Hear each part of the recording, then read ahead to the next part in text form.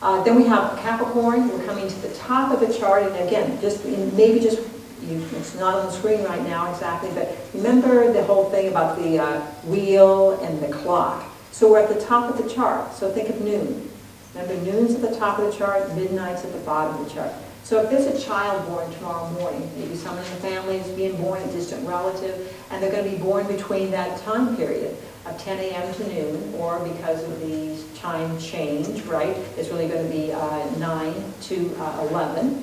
But 9/11, you know they're going to have some leadership skills immediately. You know this child needs to be seen. High noon means no shadows. There's no shadows. The sun is directly ahead and we're all bathed in light. So this is often a sign of someone who wants to run the company. They're generally not the best employee. They'll do what they need to do because they always want to ascend. When you think of the mountain goat is associated with the sign of Capricorn, the concept of many small steps. So they come in the door as in the postal mail room, and immediately from day one, they're making inroads on how to get to that next level. So they're very strategic people. They're building their image. That's what the focus of this house is. The 10th house is another house that talks about the parents, the influence of the parents. Interesting, sometimes I do a baby's chart.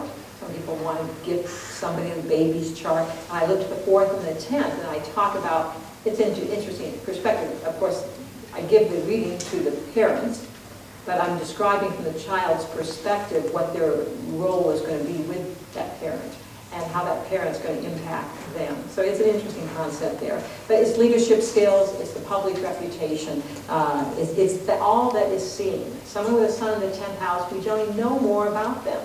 Go back to the sun in the 4th house, we may not know. They might do what they do and pretty low key. But sun in the 10th, a lot of people probably know who they are and what they do. That doesn't correlate to money, though. I want to make that clear. It's not that someone loves me.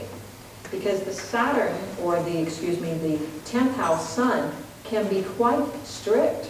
They can be a little dictator. They're oftentimes the person who wants to make up the rules. Go back to your childhood. We all had these friends, right? That you were going to play a game, and all of a sudden they had all these special rules that they were going to put into play. It wasn't no longer just tag. Now we have this rule and that rule and this rule. They make up rules. Now, in a corporation, sometimes that's very nice. It makes up rules and it creates some sense of stability and predictability of what's going to happen or how we're going to deal with this policy. But oftentimes they look like taskmasters. And a lot of people just like, I can't handle one more rule change coming at me. So the sun of the 10th house loves to create rules. They want to create structure. They like to build things. They want things that are going to stand for a long time because it represents their identity. They like to work with organizations where they can move up. If they're in an organization that doesn't have that option, then they're more apt to go out and just do it on their own. They need a ladder. They need a very clear ladder. And if they're in a position for X amount of time and see they're not going to go anyplace, they've got to withdraw and go into an organization that has a ladder, so to speak, to ascend.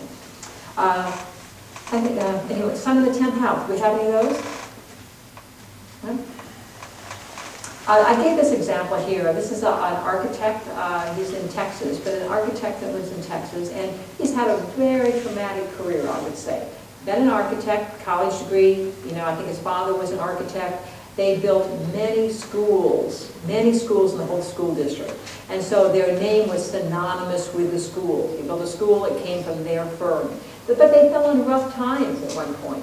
And it would have been clearly, and this rough time lasted for almost a decade, so it was clearly anyone else who thought they would have just left and gone off and done something different. Because they would, a decade of not having good work. That's about enough to challenge anyone. And this other guy did not, but his sun is sitting up there with Mars. Mars is on his sun up in the 10th house, and that is all about stick-to-itiveness. I'm going to hang in here. This is who I am. I'm never going to be. Now, he made his practice look differently. He obviously was forced to over time, but I'm happy to say he's still an architect and still has landing jobs these days again. So it's interesting just to see that visibility factor that's so strong when we look at the 10th house.